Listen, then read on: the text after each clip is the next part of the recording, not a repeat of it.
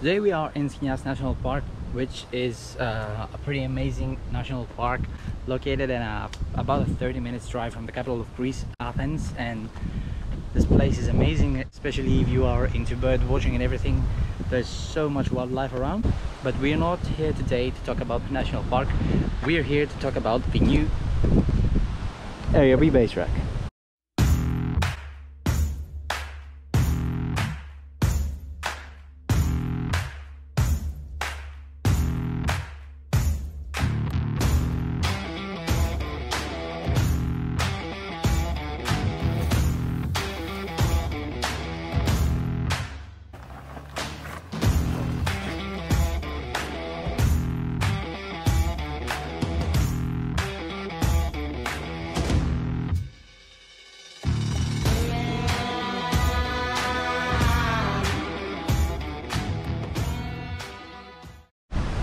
So here it is, new ARB Base Rack, probably one of the first, if not the first, base racks to be fitted on the Discovery 1. Sorry about all the wind noise, it's so windy today. Okay, let's continue. If you've been following the channel for a while, you might have noticed that we used to have a different roof rack up there.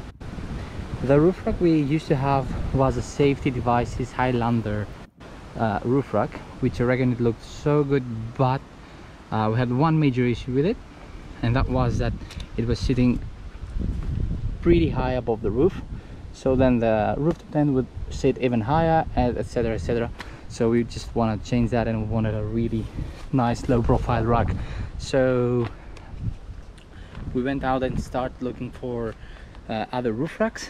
So I'm not gonna name any companies here because this is not a comparison video. Anyway, we decided to go with the ARB Base Rack. So why the Base Rack? There are three reasons why we went with this roof rack. Number one being, it is so low profile. I mean, it's just so close to the roof, and it's exactly what we wanted. Reason number two is that it is really lightweight. It weighs about 26 kilos for a full expedition roof rack, which is really good. Reason number three is that this is actually fully welded. I mean, it's not different pieces bolt on together. This is one piece. Now, fitting the roof rack on the Disco, that was a bit of an issue because ARB doesn't make an off-the-shelf fitting kit for the base rack for Discovery 1 or 2. Now, what we did is we purchased those fitting kit. These are legs out of an older ARB rack, and they work. They just need a few modifications here and there, and they work. Everything is nice and tight up there, no movement whatsoever, so we are pretty happy with that. Now, the quality of everything, the finish of the rack, and the paint, the powder coating that they have, it's so nice. All right, so a few things about the rack. As you can see, this is a platform style rack. There's a lot of dust on here, and what I mean about that, this rack is not your typical tubular rack, or if you have that mesh kind of thing here. This is a platform rack. Although what ARB did is they didn't went with a classical test lock on these bars here. What they did is they have developed their own new system, which is this rails here. They call it the dovetail system. So what you actually do here is you can fit a bunch of accessories really easy. For example, I've got this tie down point, and all I gotta do is I just have to unscrew this here, fit it anywhere I want, tighten it up, and here we go. So talking about these little things, ARB has a huge catalogs of accessories that are available for the ARB Base Rack, along with these tie down points that I have purchased. And I mean, they got everything from jerry can holders or gas bottle holders, recovery boards holders, not only for the Tread Pros but also for max trucks. So if you got max trucks, they have that was a duck. They have a fitting kit, and they also have fitting kit adapters for T-slots. So if you got any T-slot accessories, you can actually fit them on the base rack, which is good. I mean, this rack, you can do anything with it. You can customize it the way you want. And one other thing that ARB offers is side rails. They are removable side rails that you can purchase, and you can then attach them on here, basically in the same manner that you would attach the tie down points. I didn't went for rails because I don't think I need them, and as I've told you, I really wanted to get this nice low profile, so flat rack is fine for me. Speaking of accessories, I have to mention the base rack light bar. Okay, so ARB has specifically designed this light bar for this roof rack. And why am I saying this? If you ever had lights on the roof, you might have experienced reflection coming out from the bonnet, and the way that they have designed this light bar and the way that they placed the LEDs inside, they actually managed to eliminate the bonnet reflection. I have tested it, and yes, it works, and it also looks really cool in my opinion.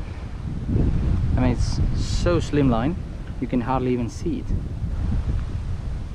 Now the light bar also comes with two different fitting kits. The one that I have used allows you to mount the light bar right underneath the base rack. There's another one which comes with a light bar and allows you to fit it right in front of the base rack right here. Now, other accessories that I have mounted on the rack already is our awning, obviously, which attaches on these quick release brackets over here. Okay, quick release brackets are a game changer. I mean, I would never go back to the typical awning brackets, because you can fit an awning by yourself in 3 minutes tops. Yeah. Now another thing that we have here is obviously our Simpsons re-roofed tent, which just basically attaches on the roof rack through this just metal part, which goes from the one side to the other of this rail, and then you just basically tighten this up and you're good to go.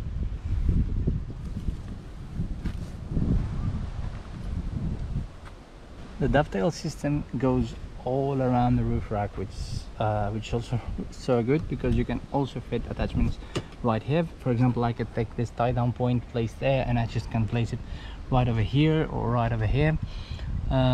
This also allows you to mount things on the side, like shovel mounts or high lift jack mounts, which is also good.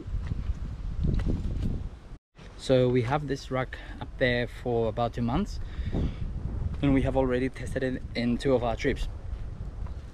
Both of them had some really tough roads, and everything just stayed up there in one piece, which is good. One negative aspect of the base rack that I can report on is wind noise. Alright, so let me talk to you a bit about wind noise.